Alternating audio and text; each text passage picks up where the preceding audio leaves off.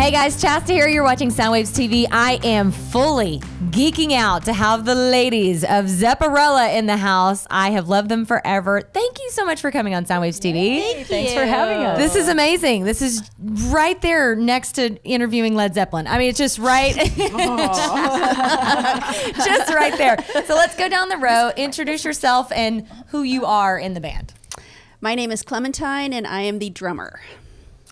I am Anna Christina, and I am the vocalist, front person, and harmonica player for Zepparella. I'm Gretchen. I'm the guitar player. Okay, so whose idea was it to go, we're going to do this band, and let's go for arguably the greatest band of all time? Who started this idea? That was you? me. That was you, the drummer, okay? Where did this idea come from? I wanted to learn Bonham's parts. I thought, okay, well, how do I get better as a drummer? Let's learn the best drum Start parts. at the best. Yeah. And I happened to run that idea by Gretchen, and she said, Can I audition for the guitar part? Nice. I love said, it. knock it off. You're in. Oh, wow. Is that easy? It was really nice. I was totally not qualified. But. Oh, I doubt Neither that. was I. No one really was. It was a new thing. Yeah. That's that was incredible. 15 years ago. Wow. So how did you get on it and on the mix? Well, we had a mutual friend. Okay. Somebody that I had gone to school with. He was a guitar player and a songwriter, and he had worked with Clementine. Mm-hmm. And they were looking for a singer, and he and I were having a drink one night, and he's like, do you want to sing some Zeppelin? You want to tour? You want to use something you might want to do? And although that wasn't really where I thought I was heading, I was in more of a jazzy bluesy world. Okay. I was a big Zeppelin fan, and there's so many elements in the jazzy bluesy world in Zeppelin that I was like, yeah, let's try this out. That was like right up your alley. Yep. Yeah. Yep. It's such a mega, it seems intimidating to me. Of course, I'm not a musician.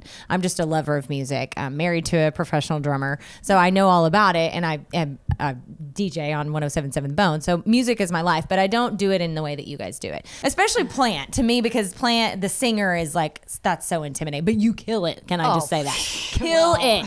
If you have not seen it, trust me. Well, thank you. Yeah. So we're work in progress every day Yeah, for me. yeah. And yes, from the moment I started, I felt that, and I practice constantly at home. I mean, this is a daily working, evolving, growing process. Of course. Is to take that on and do it authentically and do it in a way that really comes across like it's meant.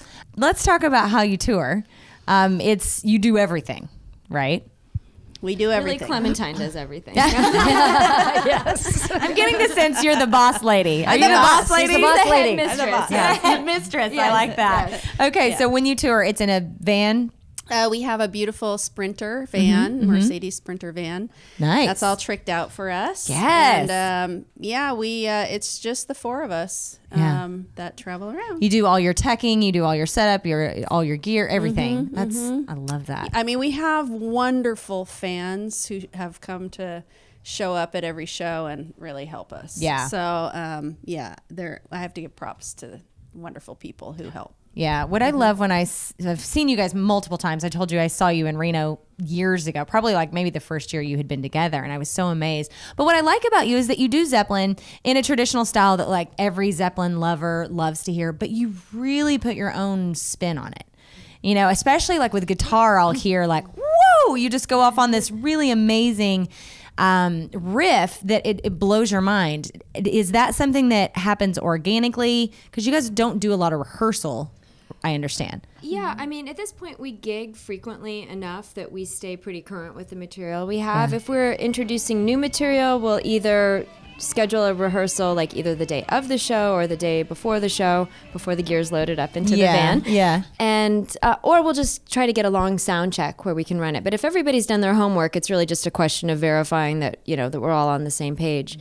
And in terms of the improvisation, one of the things that's so fascinating about Led Zeppelin and so much fun, which is I think why we're still really connected with what we're doing after years of doing it, is that by ignoring the improvisational element, you're doing the music a disservice.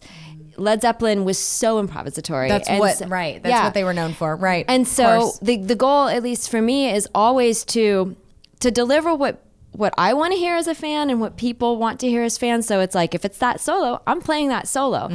But maybe we extend that solo, or maybe at the end we put an improvisation section. Where Zeppelin improvised, we'll improvise. So like, say the top of Dazed and Confused, I'll hit all those, you know, harmonics that everybody wants to hear, but then I'll do something that's spontaneous and that's me, but also me within the realm of Jimmy Page, right? So I'm not going to try to do something that's out of context. I play different It would make types. sense with Jimmy's playing. I understand. Yeah. And we all do that. Yeah. And it's it keeps stuff exciting, and it makes it means that every show is a little bit different. Yeah. Have this is kind of a stretch, but I hope the answer is yes. Have any of you met any members of Led Zeppelin or gotten close or any stories? You have? Oh, I was like, okay, tell me all about it. So no, there's no, I mean. No, we have. Oh, we have. We have. Yes. I'm sorry, I thought you were kidding. No, we have. That's amazing. Clem and I met Robert Plant like long enough to be like. I gotta sit down. I know. It wasn't. I mean, what do you say to Robert Plant? What do you say? What did Hi, you Robert say Plant. to Robert Plant? Hi, Robert Plant. You're Robert Plant. Bye. Yeah, I mean, he was super generous with his time. He immediately said, "Okay, who's the drummer? Do you want to hear Bonham stories?" You know. Oh so, my gosh, So how I mean, amazing. come on, that's just so he's exactly like you would want him to be then. exactly Yeah. so easygoing, and he's just I just felt like I could interrupt him and ask him another question. Like, I've heard that story. How about this? I know, and I was like, "Oh my god!" interview. I was like, "Clem, do not interrupt Robert Plant." I know, but I wanted to hear some stuff I hadn't heard. And he probably appreciated story. that, you know, Well, like that's how he made it feel like we were just having a conversation. It wasn't like What was the element of how you met him? Like, what was the situation?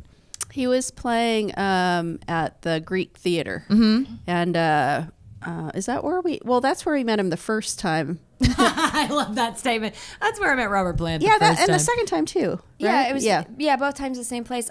His guitar tech I had met through a mutual just friend or whatever, and he hit me up when they were in town. He's like, "You want to come to the show?" I'm like, "Yes." That's incredible. And then he was like, "Do you want to meet him?" And that's how that goes. Yeah. Wow. Yeah. Because I just have him. He's like otherworldly in my brain. Like maybe he levitates when he comes into a room or something like that. But it sounds like he's very. He definitely has an energy. That's for Yeah, sure. yeah. He's very elegant. Yeah, which Yeah. you embody quite well, I must say. And your harmonica playing, harmonica's my favorite instrument of all time. So when you get on that thing, I'm like, get it, girl. She learned that for this band. You're kidding. Yeah. No. I learned it when it's like when we want to play the levee.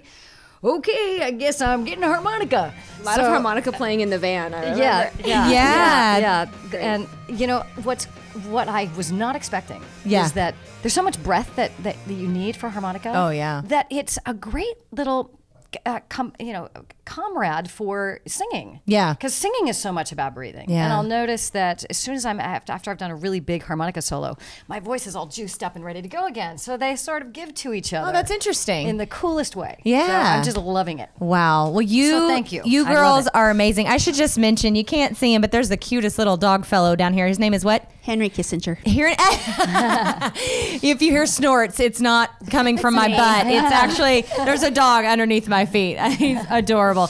You ladies, I could sit and talk to you for hours. You are fascinating. You're amazing on stage. If you have not witnessed Zepparella live, you have to. You must. You can look them up. Where do you want people to go? Where do you direct people to? Online. Zepparella.com. Okay. And Zepparella is spelled like Barbarella, not like Cinderella. There you go. So Zepparella. Zepparella. Yes. And we need to give a shout out to your bass player. Holly West. Holly Love couldn't be her here. so much. I know. She lives in Dallas, Texas, so Yeah. she's not here today. So unfortunately, she couldn't fly out from Dallas to be here, which we understand. So Holly, thanks for doing what you do with these ladies, and thank you guys for rocking. It's incredible. Thank Thank you. you. Zepparella. All right, you guys, we'll be right back. You're You're awesome. watching Soundwaves TV.